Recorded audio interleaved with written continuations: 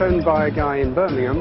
It is the only Citroen 6-cylinder right-hand drive convertible in the world. And the reason for that is Citroen never actually made one.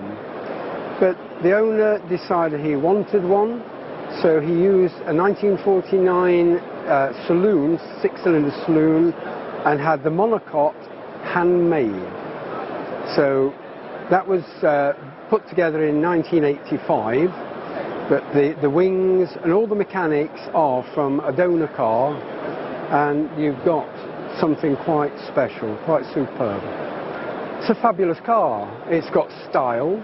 It was the forerunner in the auto market with a front-wheel drive, hydraulic brakes all round, torsion bar suspension, and a monocoque. There's no chassis, and it stood the test of time.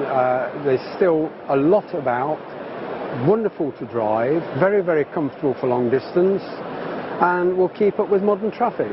They are a classic design, classic car, and I think they will always remain a classic.